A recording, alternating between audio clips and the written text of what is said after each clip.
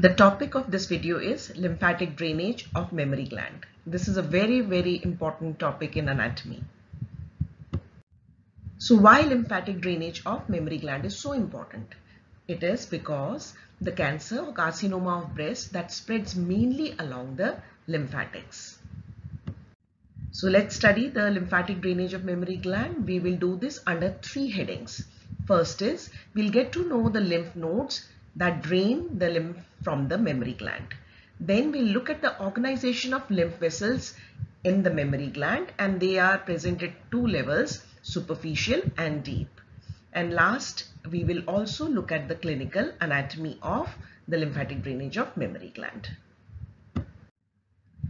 Now, lymphatics from mammary gland that drains into the following lymph nodes, and these are the most important group is the axillary lymph nodes, which you can see here. Few of them can be seen, and next I'll show you all the 5 groups of the axillary lymph nodes. These are obviously located in the axilla.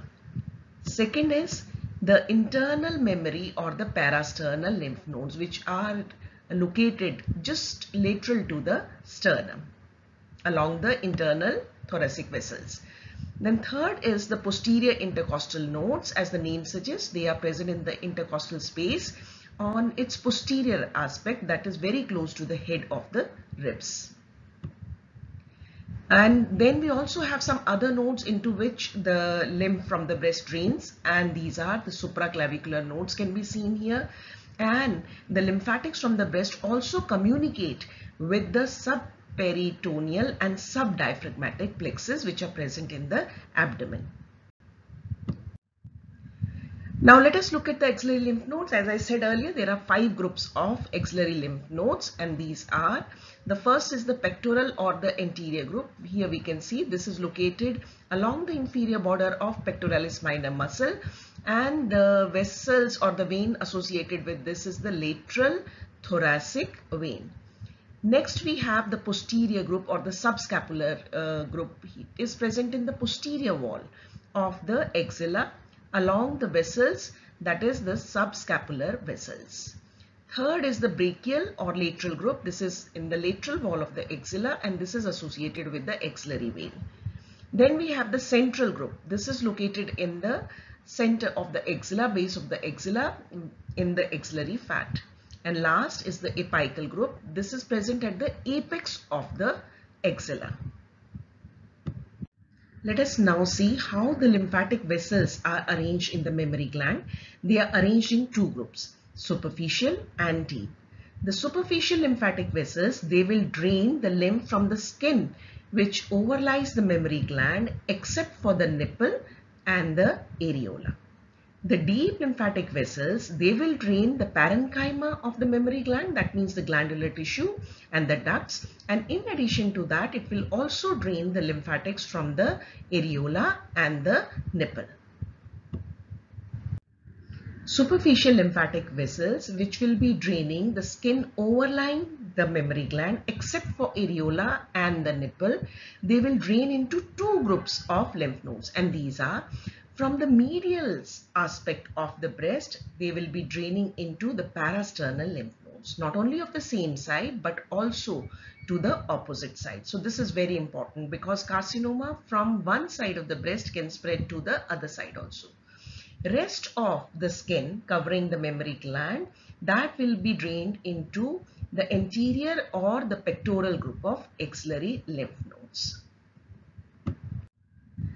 Coming to deep lymphatic vessels, which will be draining the parenchyma of the mammary gland plus the areola and the nipple. Before we study that, let us divide the mammary gland into 4 quadrants: upper medial, lower medial, upper lateral and lower lateral. So let us first consider the lateral quadrants. Lymph from the lateral quadrants, both, that is upper lateral and lower lateral, that will mainly reach the anterior or pectoral group of axillary lymph nodes. Some of the lymph will also reach the posterior group of axillary lymph nodes. From here, from anterior and posterior, it will go to the central group, and from the central group, it will go to the apical group.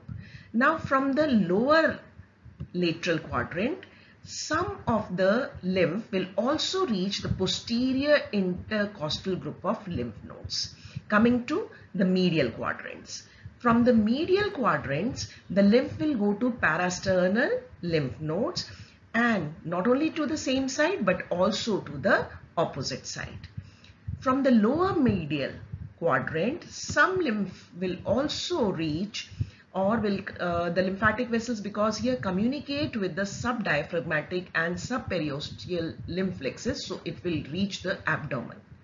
And finally, here we can see moon-shaped area, that is from the upper two quadrants, upper medial and upper lateral quadrants, the upper part. Some lymph will directly reach the supraclavicular lymph nodes. Now, if we look at the overall drainage of lymph, then axillary lymph nodes receive the maximum lymph from the mammary gland. So 75% of the lymph drains from mammary gland into axillary lymph nodes. 20% of the lymph drains into internal mammary or parasternal lymph nodes. 5% of the lymph will drain into posterior intercostal lymph nodes. Coming to clinical anatomy, there are some clinical conditions which occur because of the occurrence of cancer or carcinoma of the breast, and these are, first is the pewdy orange appearance. As the name suggests, that means here the skin covering the breast that will look like the peel of the orange. Now, why does it happen? This happens because of obstruction of the superficial lymph vessels, right? That could be because of the malignant cells there. And this leads to stagnation of lymph and results in edema, because the extracellular fluid now cannot be drained. So there will be some raised area, and adjacent to that we will have some depressed areas also. So the skin will look like the peel of the orange. The second is that there will be retraction or puckering of the skin. We can see here the skin is retracted, it is pulled back. Why this happens? This is in this one. So why this happens? Because cancer cells, they may infiltrate the suspensory ligaments which support the breast. They result in retraction of the skin, or we also call it puckering of the skin, because there is these ligaments which are there, they will shorten, right, and they will pull the skin towards the deeper aspect, because one end of the suspensory ligament that is attached to the pectoral fascia. Then we have another tumor which may occur as a result of malignancy of the breast, and that tumor secondary may occur in the ovary, and this is known as Krukenberg's tumor. So why this happens? I have already told you that from the lower medial quadrant, the lymph vessels, they communicate with the subperiosteal lymph vessels in the abdomen, and from here these cancer cells, these malignant cells, they can reach the ovary and form the secondaries here. So they can start multiplying here and make or produce a tumor, and that tumor is known as Krukenberg's tumor. So thank you so much for watching. If you have not subscribed, please subscribe my channel so that I can put more videos. And if you want all important questions and answers in anatomy, then you can visit my website, that is anatomyqa.com.